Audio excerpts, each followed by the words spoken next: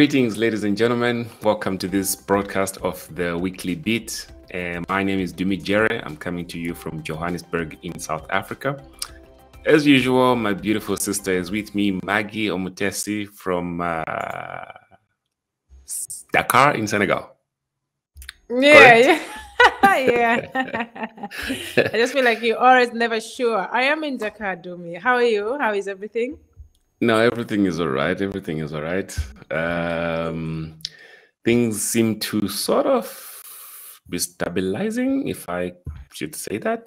I don't know if I... In terms of business, in terms of everyday life? I guess so. It's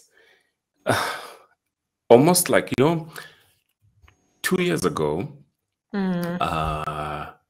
this week, I think the whole world was now in total lockdown. Yeah, that's inevitable. We were not allowed to go out of the houses, go to places, roads were empty, people working from home. You only go out if you need medical attention or to go to the shops. Anything else, you need a special permit. It was even worse in Joburg. Yeah, tell me about it. And we were all going into this lockdown all united, and we didn't know what was to come. And it's funny how time flies, because 2 years later on, the world sort of seems to be in a very unsure position. On the one hand, African governments are dropping the requirements for masks and all of those things. At the same time, in China, they are now in hard lockdown because keep rising.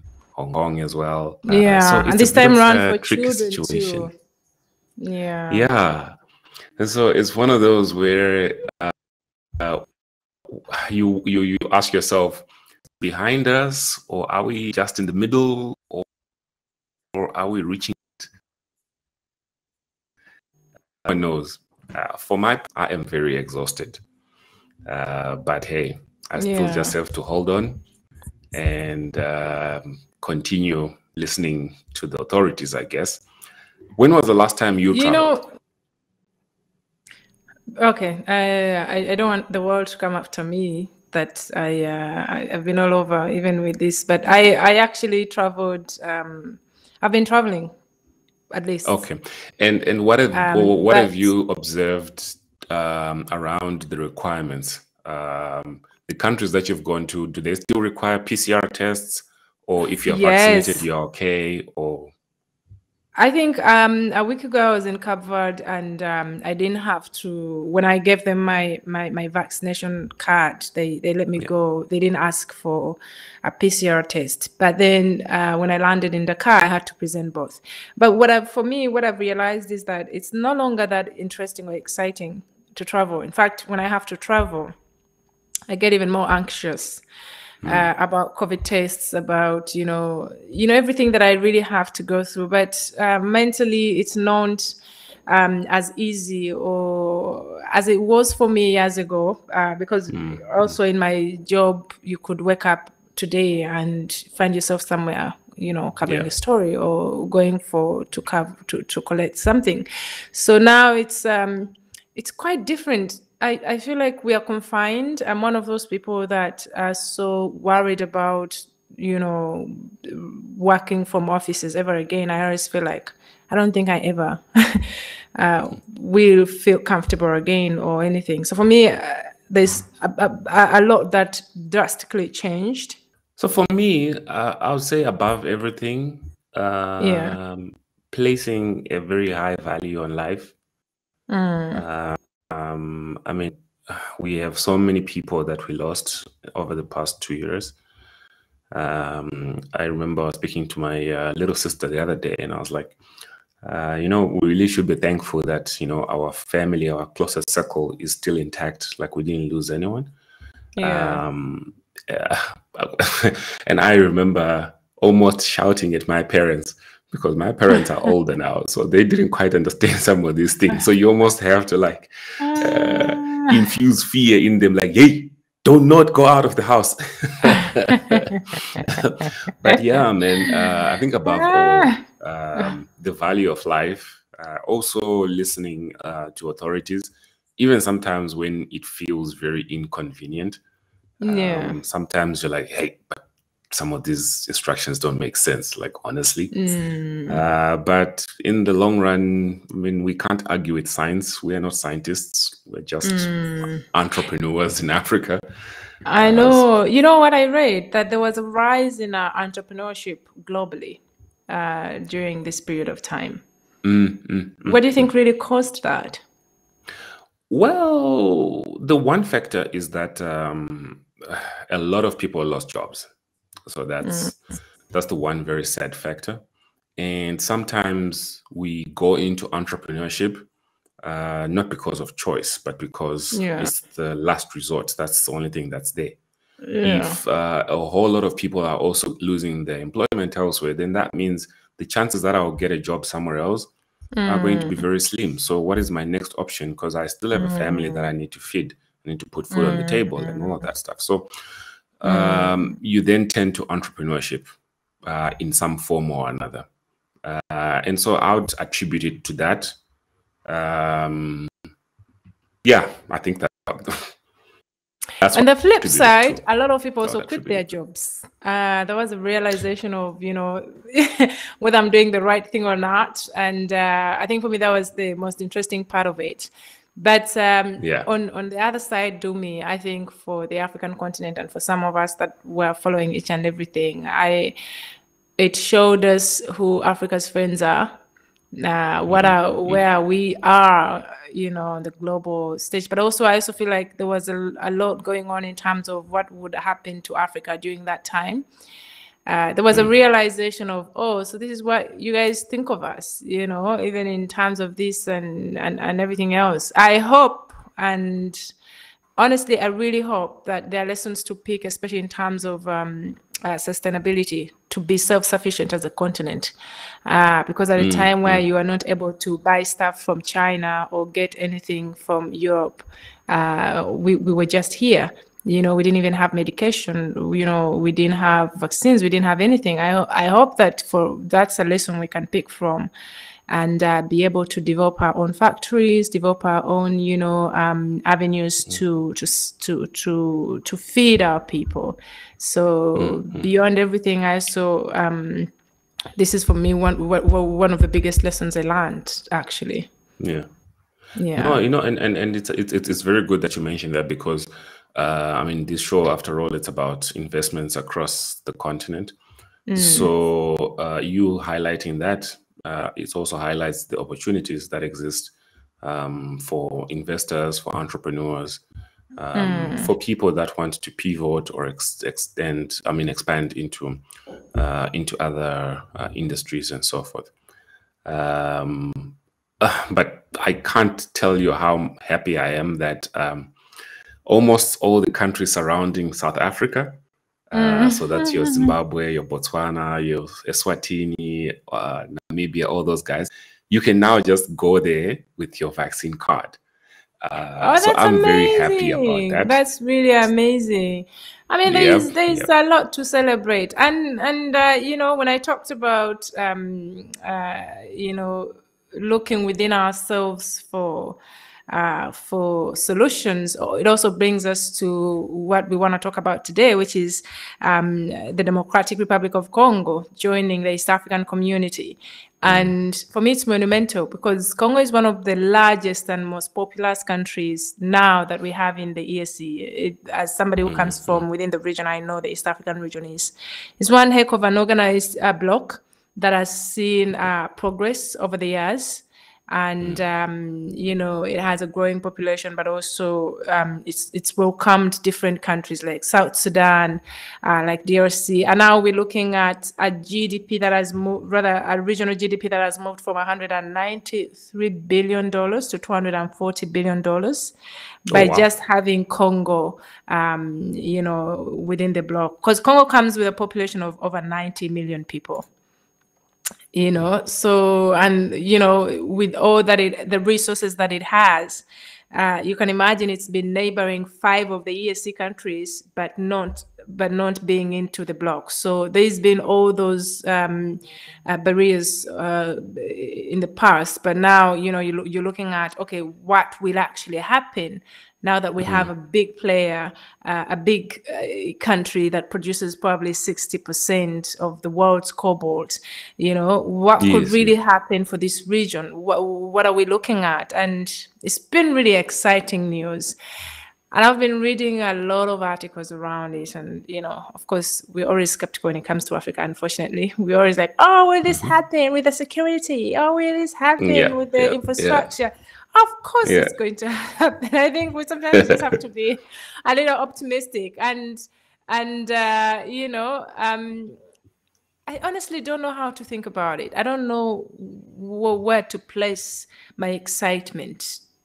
Is it going to yield some results? I'm thinking, and I'm like, this is really massive. This is really big for the region, but is it really going to happen?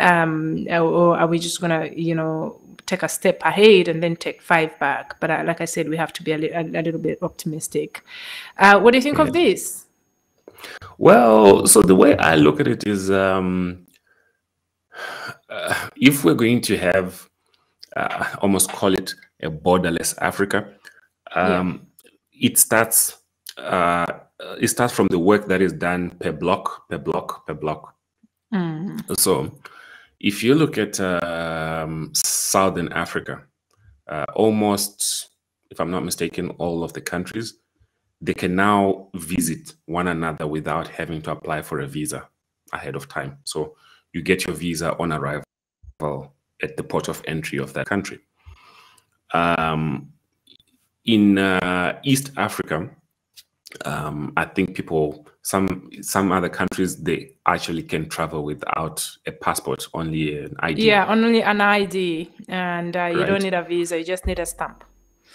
Exactly. So now, with the joining of DRC, obviously, maybe some of those formalities have not quite been ironed out, but we then expect all of those things to then happen.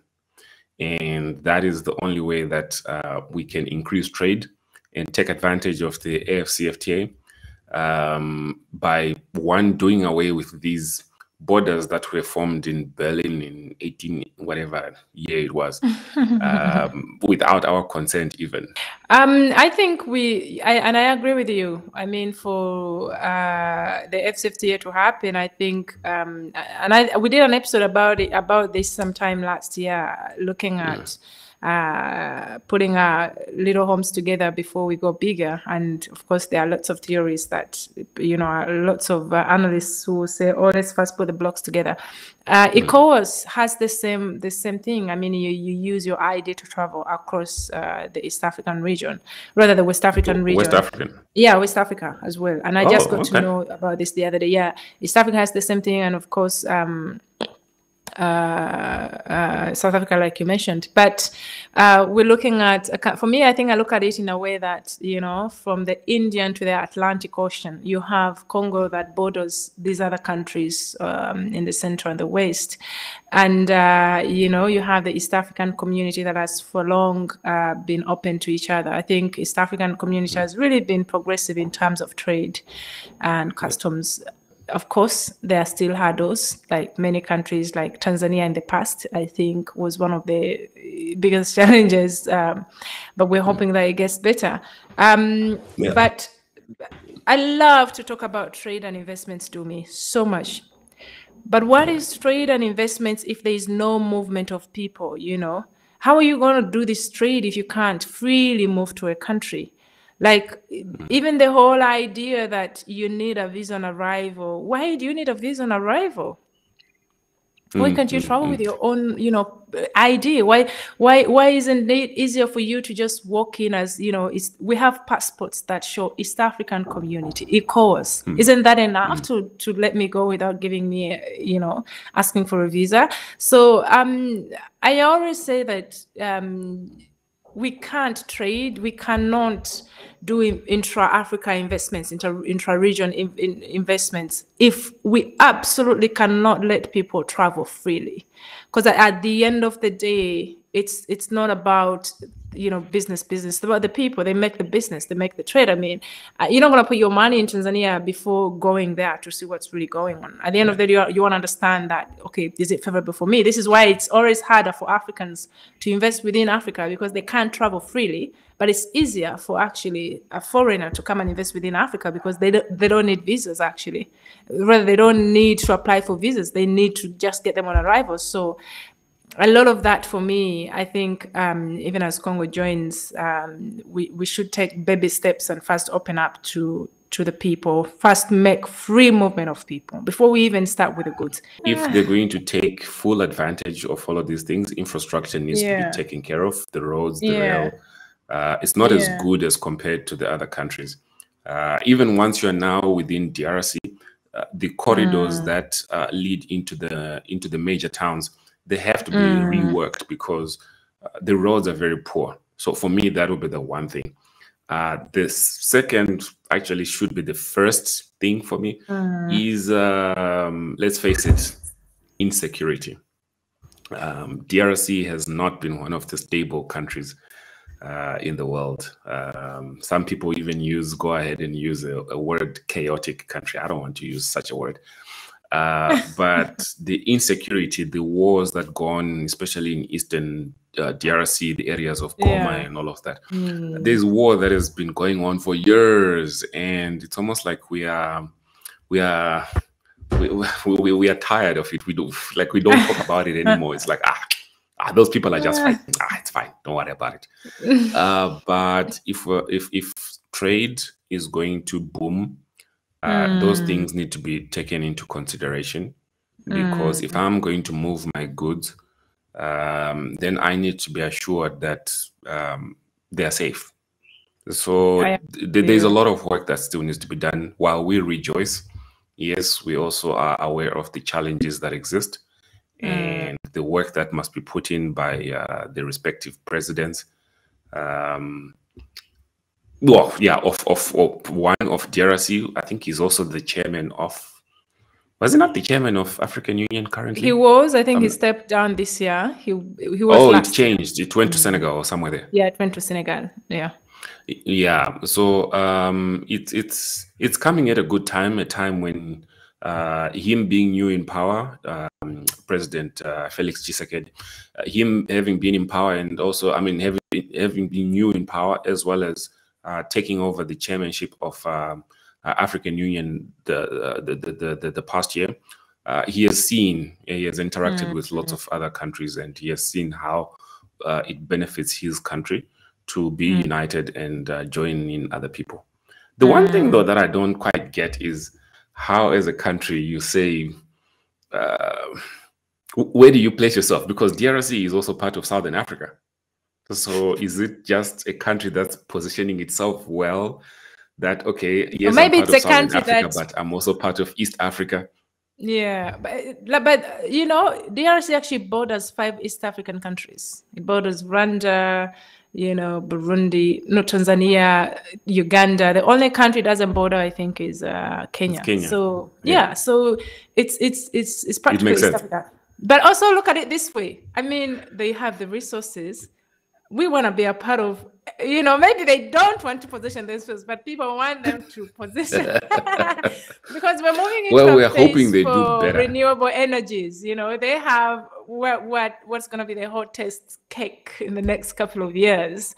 So yeah, true. I guess maybe the fault is Southern Africa's fault, because they didn't quite take advantage of the relationship that they had with DRC to make use of those resources and have lithium batteries and all of those things. So. Yeah, but I think for me, I think seeing DRC join ESC, and it's not just because I come from the East African community, but you know, there is I always feel like there is a sense of togetherness within the ESC in terms of progress.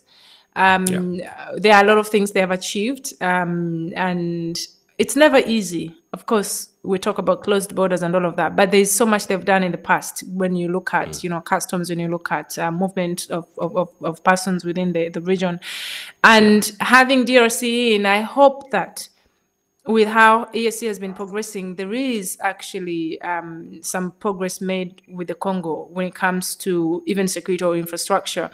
And we've passed the times of having, insecure, like unstable countries. You have neighbors. You can't have a neighbor that is always unstable. You're just never going to grow. At some point, we really need to get over it and find ways to move forward. But again, Dumi, we can talk for days or hours and have these conversations around Africa. But I think it's a good thing for the business community within East Africa, Kenya, Tanzania. There's so much that can be done in the Congo, but it's also good for Congo. It's good for Congo. They produce, maybe this gives them a market, 170 million people, something within the EAC. That is a market you can, you can produce for. Even for East African countries, 90 million people in just one country. This is a market that you need for your banks, Kenya, the banking sector, for your goods that you're producing, for your coffee, for all of that. This is also good for the business community. But again, we're talking about AFCFTA. Maybe it's time to set up really proper hubs and manufacturing plants across Africa, and it could be a starter. Who knows? Yeah. Okay. As we close, you are an East African, native. Educate me. How do almost all the countries in East Africa speak Kiswahili? No, it's but most of them do. Or Tanzania, Kenya, Congo speak Kiswahili. Congo, as in DRC? The DRC, Congo speaks Swahili. So actually, it's getting back home. And mostly half of the countries speak Swahili. But even those that don't speak Swahili have made Swahili an official language. So they are adapting and moving towards making it official. But also, I think you will go to Rwanda, Uganda, or Burundi, you will speak Swahili like you speak English. You will find people that speak it. So it's a language we all know. It's a language we're used to. It's a language we're familiar with. So I could say maybe 70% of the region really speaks. Yeah. Oh, nice. And that's very good for trade. I think, and even those that don't speak Kiswahili, what's funny? They speak French. Yes. You go to Rwanda, you can still speak French. You know what's funny now that you've mentioned it, and we're talking about trade? I think for the informal sector within the ESC, I think 90% speak Swahili. Oh, right. Yes, for the informal traders. Now that you've actually mentioned it, because this is the language of business. Money, business. Yeah, this is the language of money, business. Yeah, so it could be like three, a third of the entire region, speaks. Wow. Kiswahili. Okay. Yeah. Well, ladies and gentlemen, if that doesn't say unity, well, I don't know what does. Look, I think in closing, we know that the DRC obviously is going to enjoy lower tariffs, removal of certain administrative barriers, and this is something that hasn't happened for decades and decades and decades, despite them having used the ports in Mombasa or Dar es Salaam to import some of their goods, depending on the region which they are within DRC. So any progress that happens in Africa, some people may call or may look at me funny for being positive and optimistic about some of these things, but hey, if I'm not positive, then I don't know what other feeling to have. It'll be difficult for me to do business. So we're going to keep this. We're going to keep our eyes on this development closely, and we continue hoping for the for the best in the future. And as new developments happen, I'm sure we'll revisit this topic in future episodes and build up on this conversation.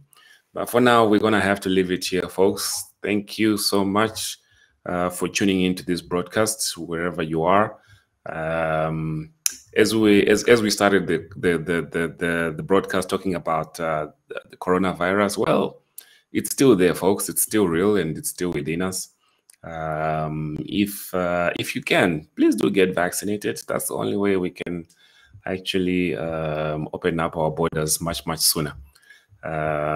Do not develop a casual attitudes. And on that note, special thank you to my co-host Maggie.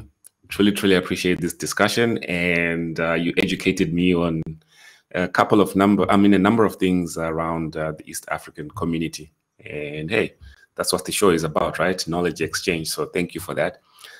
Folks, remember to visit our website, mansamedia.africa for more information about the continent or any other stories that you may have missed, as well as visit our social media pages, Mansa Media Africa on Facebook and Mansa_media on Twitter. All these details are displayed at the bottom. Please also subscribe to our weekly newsletter called The Third Opinion. Comes out every Friday. We give you snippets of what's going on across the continent. Please subscribe, and we promise to never disappoint. Till the next episode, I am Dumi Jere, and here's to peace and profits.